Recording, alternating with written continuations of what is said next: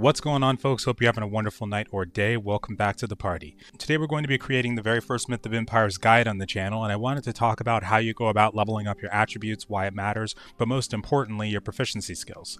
Now, the very first thing that you need to know about Myth of Empires is that there's an attribute system in place. You have strength, physique, agility, charisma, and you have wisdom. Now, anytime that you level up your skills that are underneath these specific attributes, like for example, strength comes from one-handed, shield, two-handed, polearm, and heavy armor, you will increase the total amount of that attribute you have, which goes up to a total of 100. Now what this means is that you'll want to make sure you're leveling up all the attributes as best you can. What I like to do, like what I did for agility, for example, because you have to uncap these skills each time they reach a certain milestone, which costs copper, is I went to about 600 bow when I first started playing the game, stopped there, and then went to 450 and everything else. So that was riding, projectile, crossbow, light armor, uncapped the bow, got it to 750, did the same thing with the other ones, got them all to 600, and then pushed the rest of the way to 900 bow.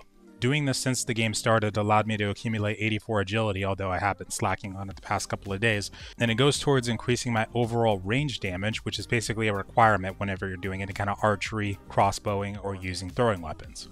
For strength, it's the same thing. It will increase your character's melee damage. For charisma, this one will increase your warrior's damage, your max HP for your warriors, and your damage resistance for them as well. And then for wisdom, it increases your siege weapon damage, and for physique, it'll increase your maximum HP and your damage resistance. I'm sure most of you have already heard about how you can go about leveling all these skills, but I feel like I'm comfortable enough with the game now to relay everything that I've learned over the past couple of weeks, well, month and a half really, or 2 months, and it might be enough detail to help people, both new and old players, or at the very least teach you a new way of doing these types of trainings. So for the first array of skills being under strength, each one of these is all pretty straightforward. There are multiple ways you can train them, but the most effective ways, or one of the most effective ways that I've learned, is to set up NPC farms. Now what this is you essentially can build a building, or if you have a cave, you can kind of just block the cave off and do it that way. And then what you'll want to do is you'll want to set up a prison, and I believe you need to make sure that the prison's doorway is facing towards you. When you're placing it, I'll show the orientation of it on screen. And then on the left side of the prison, you'll want to either put 2 campfires there so that the NPCs will get stuck between them. We'll get into that in a second. Or you can just put 2 half walls like I have here in this most recent design. Either way is fine, and you'll want to put the chest on there if you do it this way so you can step up on there to hit them. I find that the campfire method is way easier, but whatever personal preference you have is totally fine. Now how you're going to get these NPCs into this prison and into this NPC farm is you're going to go out and take a club. Any kind of club will do, but the higher the better. You're going to take a piece of crude hay. It's going to look like black hay, very cheap on the marketplace. You're going to also take a weapon, of course. You're going to have a horse to make this easier, a prison that you'll have to craft because I don't think you can purchase them from the market, and then you'll need either a wagon or a cart. Now the reason, first of all, that you'll want a wagon and a horse or a cart is in a prison is because you will have an easier time getting them back to base or that building without them having to wake up constantly. If they're tied up in a prison, they can't wake up and break out of it per se until you let them out, so it's the way more effective method to use. It might be a little bit more expensive if you manage to get caught out in the open world and ganked, but it's overall going to save you a massive headache of having to knock these enemies out over and over each time. Now what you want to look for specifically is the gold borders and the dragon borders. Also, where it gets a little complex, you want to make sure that whichever NPCs you're getting, they're from the same faction. I'll get into this in just a second, but for example, if you only see robbers around the NPC camps that you're near, you'll want to get all robbers, pirates, all pirates. Now you can have 2 separate boxes that are kind of a good distance away from each other, and the reason we're talking about this at all is the aggro system, but let me go ahead and move forward really quick. So once you get to a camp and you find a gold or dragon border, you can knock them out using your weapon first, so you get them down to about 10% health, then you use the club to knock them out. Make sure you don't do an extra attack, and make sure you don't have continuous attacks on, because if you accidentally hit them again when you knock them out, you're probably going to kill them. Now fun fact, you can also use bronze bolted crossbow bolts if you're a crossbow user, or a stone blunted arrows. I think you can also make higher tiered arrows as well that are blunted, and they can actually be super effective if your aim is pretty good, so that might be something to look into as well. Once you knock them out, take their weapons off. You can leave their armor on, that's totally fine. Put the crude piece of hay in their inventory just so you don't forget, and then go ahead and give them a treasure pill or one of those crude healing potions that you can make from the start of the game. What you're going to do next is start dumping these NPCs into the NPC farm, whichever design you chose, doesn't matter. And then once they're all there, you got to make sure that you get out of their sight, or more than likely they'll already be healed up by then. But you make sure that they de-aggro by walking away. Now, the reason that you want to have them all be in the same faction is because NPCs can fight each other. And if a robber and a pirate are right next to each other, they're going to stay aggroed onto each other, and then they won't heal up so that you can train on them. So make sure you either have 2 pits set up if you have multiple factions around you, so that way you can rotate between them. They need to be at least, like, I would say 15-20 feet away with the door in between, hopefully, so that they can't see each other and aggro onto each other. And then after that, you can go ahead and start training on them. Also, a fun fact, I think possibly in one of the most recent updates, or maybe this was always a thing and I didn't notice, the NPCs have something called humiliation, because when you knock them out, the primary intention behind that is to put them on a torture rack or something like that, so you can start taming them. However, if you keep hitting them over a certain amount of time, the humiliation will go all the way up and they'll die from it. Now, it seems that just by leaving them in one of these NPC farms, over time their humiliation goes up anyway. So like every 2 to 3 days-ish, when you want to use these NPC farms, you're probably going to have to keep refilling them. And then if you want to take this a step further, you can also put heavy armor on them. Their default armor is still fine, that's totally fine, but I've actually started to, whenever I capture these NPCs and set them up in NPC farms, I'll put black iron armor on them, because it will make them take a lot less damage, and therefore you can train on them a whole lot longer throughout the entire night, really, if you wanted to. And then on top of that, the treasure pill that you gave them, all you have to give them is 1, and it will continually be used when it's off cooldown, because anything you put in the NPC's inventory, like if you notice when you capture them, they'll only ever have 1 ammo for their bow or crossbow. So same thing for the treasure pill, all they need is 1, and then it will last forever, basically. On top of that, you want to be using, if possible, the musical instruments from one of the DLCs. The reason for this is because although they are a little bit more expensive to make than the regular wooden weapons, you do far less damage with them. The NPC can last longer before you have to stop training on it and let it regenerate. Whole lot of benefits there. You do need to buy the DLC just to be able to use it, so even if you have somebody else in your guild that can make them, you still need the DLC to use it. But worst case scenario, if you can't, just go ahead and get a wooden weapon or a stone weapon, and you can use that anyway. You can use the stone hammers for one-handed, wooden rakes for polearms, you can use the stone hose for two-handed, and alongside using regular basic shields, which we'll get into how best to train that in a second, you can actually put crude reins in your hand and shield bash enemies, and it'll work just as fine. Now, where we get to the nitty-gritty of training heavy armor and shield, here's 2 things you can do. Now, normally people will suggest that you set up fox pens. What does this mean? It basically means you go find a fox pond out in the world, and then you build a building near it, and then you can open up one of the walls, go lure a bunch of foxes inside, and then close it behind them, and then boom, you got yourself a fox pen. Anytime you want to train up your shield and heavy armor, you can go over, hit the foxes that are trapped inside. They will all start swarming you, probably like 8 to 10 of them, and then if you have heavy armor, it will constantly train up your heavy armor. By the way, you want to be crouching when you do this so they can hit you in the legs and the chest so that you get more training XP. If they are only hitting your boots, it may not give you as much experience. And then I've also heard that sitting on top of a campfire can make it more efficient somehow, but I'm not 100% sure on how this part works. You can do the same thing with the shield, have them bash on you. You can also do the same thing with light armor to train up that skill. If all the fox ponds are taken up, you can also go find a crab spot. That works too. Or you can use the second method, which is to use the NPCs. Now, what you can do here is you can knock the NPCs out and put them in a room. I was thinking of doing this with like a half wall in a room so they can't get out, but I can come in anytime I want. They'll all be put together. You equip throwing rocks to them. They're going to continually throw rocks against your shield or throw rocks against your heavy armor. And when you're on a power hour, which is basically going to your guild boundary and then activating the warrior proficiency blessing, you are going to get a lot of experience for it very, very quickly. Also, while all the NPCs are in place, if you want to train up your shield, you can go right up to them in between the campfires or what have you, and then just start shield bashing them with the reins or the shield. With the reins, I don't believe it loses durability, but it will still give you shield skill. And it can also be an effective way to train your shield, except it's going to take a lot longer because there's a cooldown on shield bash, and it may just be easier for you to go ahead and do the fox method or the rock throwing method. So keep that in mind as well.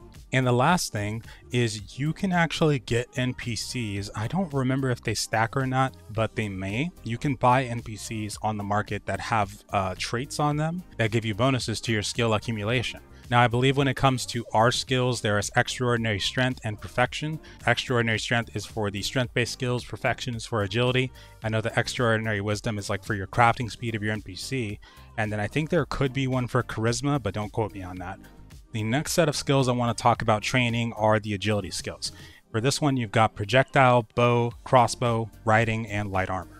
Light armor we can go ahead and knock out right out of the gate. We've already talked about this and how you can do the foxes, the crabs, or just the NPCs with throwing rocks. For the first three range-based skills, projectile, bow, and crossbow, the best way that I've seen so far is to just use a training dummy. You'll be able to unlock the ability to craft it pretty early on. And then anytime that you are on a power hour, you'll put a NPC with perfection right next to you, and then make sure to keep him out. I don't believe it applies if he's working on something like on a station. Keep him out, let him be near you, and then continually throw or shoot at the training dummy itself. I've been told before, I haven't fully tested this yet, but if you aim for the shield, apparently that gives you more of the ammunition back, because the cool thing about training on a training dummy versus anything else is like the old method for training up bow, projectile, and crossbow was just shoot in the air, which would still give you skill, but a training dummy will actually give you some of your ammunition back. You can get it by accessing the training dummy's inventory, so it's the far better way to go. And then anytime that you're sleeping, anything like that, I would especially suggest this for people wanting to level up any agility-based skills. Just log out to the main menu, but keep your computer on and make sure your idle proficiency training is going at all times to make sure you can accumulate a bunch of it up to use for the next day. For the riding skill, it's just basically riding around naturally as far as I've seen.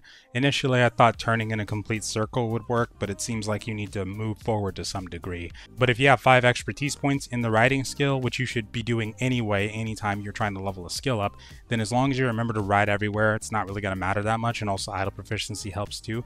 It's going to get up there pretty quick. Skipping over light armor, which we've already gone over, into the physique skills. Physique itself is something that's going to level up very quickly while you're training heavy and light armor. It's just by carrying heavy goods, conducting stamina cost actions, or planting, hunting, lumbering, or mining. So if you feel like it, while you're training archery, crossbow, projectile, you can jump at the same time to train it. You can also over encumber yourself while you have people throwing rocks at you. For example, in the room that you go into where the NPCs will throw rocks at you, put a bunch of rocks on a bag in there, and then when you go in there, like each time you die and you respawn to go back in there to grab your stuff and put your armor back on, you can also over encumber yourself, and that might level it up a little bit faster at the same time. Or you might need to be moving for that too, like carrying heavy goods while moving. So it's worth a little bit of testing, but overall your physique level is likely going to reach 900 far before your light armor and heavy armor do. And then for mining, lumbering, and planting, I haven't really seen any like surefire way to get this aside from just doing the action on power hour. Maybe if you placed yourself on one of the placeable gravel pits or one of the placeable lumbering camps, you could likely gain experience off of that if it lets you. I'm not actually sure because I've only ever put NPCs on it. But other than that, your main way is probably just going to be idle proficiency training, making sure you have 5 expertise points on those skills, and then just doing the action whenever you can. The farming one's a little bit easier to work with because all you really have to do is, let's say your guild lives next to one of the NPC fields findable out in the world, or you have plots of farmland inside wherever you base at. All you really have to do is keep on smacking your hoe down on the soil of the planter, and what this does is it increases the prosperity of the soil, and the rate of it ticks down fast enough to where even if you got it to 100%, every couple of seconds or so, it should tick down again, so you'll still be getting proficiency all throughout the night if you had like a macro setup or something, or wanted to pull a real gamer move and put a weight down on your keyboard or something like that. For the hunting skill, I would say same thing, doing the action itself on power hour and making sure that you have 5 expertise points is probably going to be the best way. However, there is a way for you to get hunting and taming experience while you're AFK, and that's to use the fish ponds that can be built at endgame at level 60. Now, if somebody in your guild has built the fish pond and you want to level up hunting and taming, all you have to do is go to the fish pond, hold the interaction button over it, and then select the option to use. I think you actually have to have fish in it for this to even pop up, but once you have all that set up and ready to go, you can just use the fishing pond to gain hunting and taming XP while you're sleeping, for example. Another thing you can do for hunting is you can go out into the world when you're on your power hour, find yourself a wolf den or an elephant spawn, bring a bunch of stone knives, make sure they are not iron or bronze, and the reason for this is because once you kill the animal, and also make sure you don't have the gathering buffs on, because the stone knife has such a low yield that it will get you more hits out of it, meaning that if you were to skin an animal with an iron knife versus a stone knife, the iron knife would probably only take about 6 to 10 hits to get it, whereas the stone knife would take double the amount of hits and would give you more hunting experience as a result. For the intelligence skills, I would say these ones are going to be the most amount of trial and error and are probably the ones that I'm the least knowledgeable about when it comes to ways you can level them up. But for the crafting skill to start out with, basically same thing as the other ones. Make sure you have 5 expertise points in it. Idle proficiency helps. And then what you can do for this one is you can have yourself sit on a furnace that's cooking a lot of copper, iron, stuff like that throughout the night, and I'll get to why you want to start there in a second. And then you can also have your guildies or friends queue stuff up on the furnace while you're gone. Same thing for other crafting benches, because they can open the menu up and you don't actually have to be there. All they have to do is start queuing up the crafting or the refinement, and then your character is going to do it automatically. Make sure you also have warrior food in there at all times. And then the reason that I would start at iron and copper is because I've heard, I'm not sure if this is true, but I've heard that there is an expertise mechanic when it comes to crafting, where if your crafting skill or your player level, I think it's your crafting skill, is far below what you're crafting. So let's say someone queues up meteoric ingots for you while you're a lower level, then the amount of experience as a player that you get, that's right, it's player level, not crafting XP, is going to take a hit because you're not at the proper expertise level for it. Now for leveling up the crafting skill, this might work. Again, this will take some trial and error, but if you notice that you're not gaining a whole lot of crafting experience while you have 5 expertise points on it, idle proficiency, and somebody queues up meteoric ingots, that's probably the reason why, and I would wait until at least past 450 to try that. For the siege skill, you'll want to do all of the above, and then early on, you'll want to be on a construction bench instead, crafting wagons. That's my recommendation because that does give you a decent chunk of siege skill. You can also set up a mobile flamethrower, or a flamethrower in general, and then repeatedly shoot it with the ammunition it uses, which is grease. And then every time you're reloading the grease, it gives you siege experience and quite a lot of it. So you can pop a power hour, and that's going to be one of the most efficient ways that you can use it to level up siege. Another thing you can do, although it's probably the most tedious way of doing it, you can have somebody leave your guild or just do this on the enemy, and then have that person craft a bunch of siege towers, walls, or just go take a bunch of battering rams and then start doing this on the enemy and just start breaking that stuff down. If they have high level building, even better. But those are 3 ways that you can definitely train that siege skill up and hopefully get up to 900 within a couple of weeks. And for leveling the building skill, I would just recommend going to either a kiln or carpenter's bench, having someone queue up mixed brick for you, or queuing up mixed brick yourself, or crafting on the carpenter's bench the jointed components or these slabs. And same deal here, somebody can queue up something for you if you can't craft it yourself. And actually, yeah, just a quick correction, I think it was, as far as the expertise part goes, I think it's mostly referring to the player level, like leveling that part up. So if you're leveling crafting, then I think it's fine to have somebody craft up a much higher level thing for you to craft than normal. Armorer, I'm going to say the same deal, 5 expertise points, idle proficiency training, and then just stay on a bench all day. Honestly, if you're somebody who is the weapon or armor crafter for your guild, your time is mostly going to be spent on a bench anyway, so you're pretty much just going to get it by doing your job. But eventually, when you start getting the NPCs with perks on them, like Armor Master and Forging Master, you're going to be replaced as a crafter, so I wouldn't get too attached to these skills if I were you.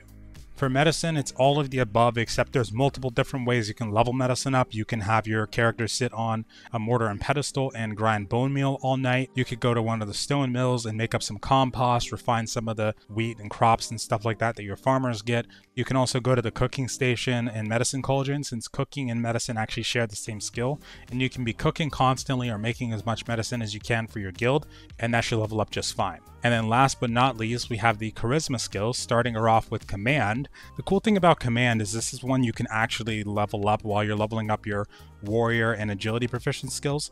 All that needs to happen for you to start gaining command levels is for your warriors to hit other enemy hostiles in battle. So what you can do, this is what I usually do for leveling command, is you can take one dragon border, preferably a dragon border, you can also do this with the gold border, and then put them in a room either next to your NPC farm where you train your skills, or over by himself in a separate one that's still close by. Have one of your NPCs in there with the stone hammer, or I don't think you can put musical instruments on it, but if you can definitely do that too, or stone hoe, something like that, and then repeatedly have your NPC beat on that character while you're training your own skills, and then just make sure your NPC doesn't kill him. You can put him on passive before that enemy dies, and then have your NPC go out of range so he can de-aggro him, or if you want to, you can re-knock that NPC out, put him in a cage and start feeding him until until he gets back to full health. But honestly, I would just walk away until he de-aggroes and it should be fine. They heal very, very quickly. You can also put multiple NPCs in a room for your companion to beat on, and then once you get the ability to unlock multiple NPCs, you can have them all out hitting the same mob or multiples of them.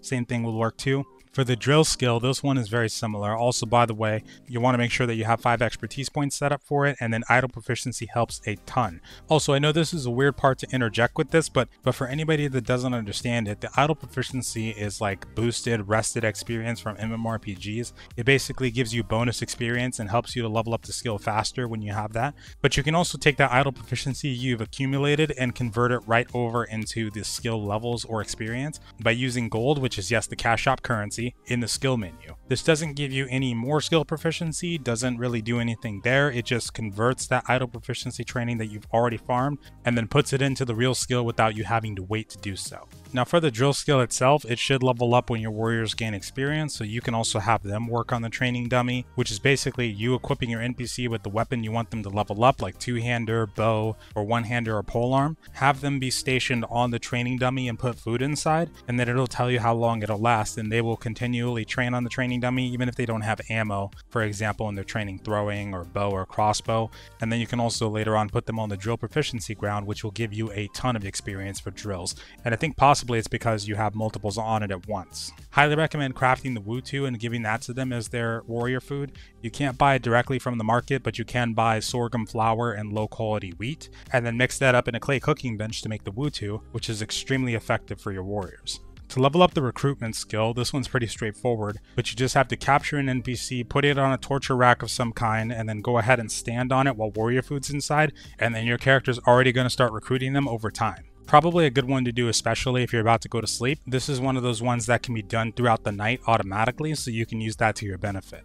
Next one is Taming, which for this one you should definitely have 5 expertise points in it at all times if you're planning on training it, and then you can go out and tame horses, or the simpler way is you can at end game or towards end game build some animal cages and then go find an elephant spawn or build some nearby, and then you can lead the elephants into it by aggroing them, like throwing a rock at them or something, running in there, and then there's a little doorway you can escape out of but they can't get to, and then you can close it behind them. What you want to do from there is use either the club, like you knock out the NPCs, or you can use the blunt arrows and crossbow bolts. If you're a hunter, or archer rather, I would highly recommend doing this because they're way more effective and do more damage in a single blow. Also, you can buy the blunted bolts and arrows off of the guild shop if you have one for merit. And then I would get about 6 or 7 elephants all at once in those cages. Also make sure you're going to have enough copper to die and respawn at the neutral camp really quick to uncap it, because then at least like 1 to 3 power hours you're probably going to be getting close to 900. And then get a bunch by either buying directly or getting the mats for it. The specially made hay bales, you're going to need at least 1.5k to 2k per elephant, but if you're just planning on getting your taming to 900 and then you're going to dip, you probably won't need the full amount for each of them to get there, and you'll likely be able to split about 2,000, 3,000 specially made hay bales between all of them to get there. And the last skill is called Renown.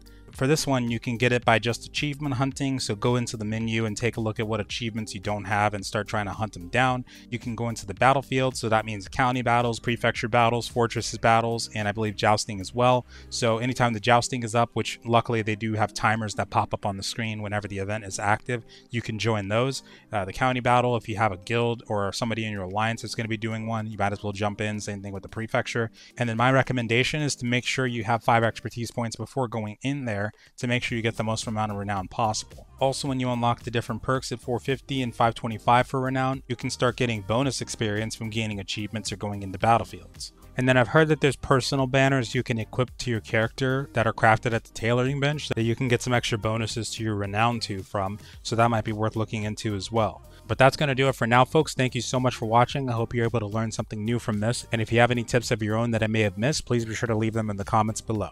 Have a wonderful night or day, folks, and farewell.